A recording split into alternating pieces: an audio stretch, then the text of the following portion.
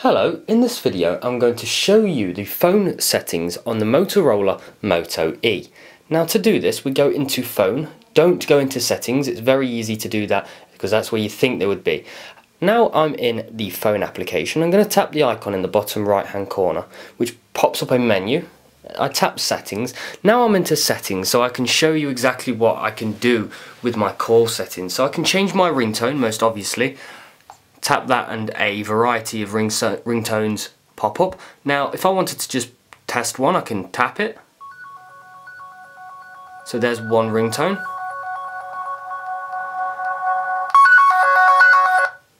There's another.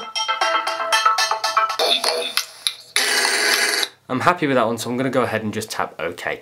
Now one option that I like is vibrate when ringing. If I can't hear it, I can feel it. So I'm going to tap vibrate when ringing.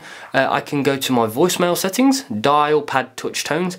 You might want to turn that off. Some people get annoyed with the sound that the touchpad makes when you type in a phone number. Quick responses. So if somebody's ringing you, you can send a quick response at the touch of a button, and you know, some of them are can't talk now, what's up, I'll call you right back, I'll call you later, can't talk now, call me later, and of course you can actually edit your quick responses as well.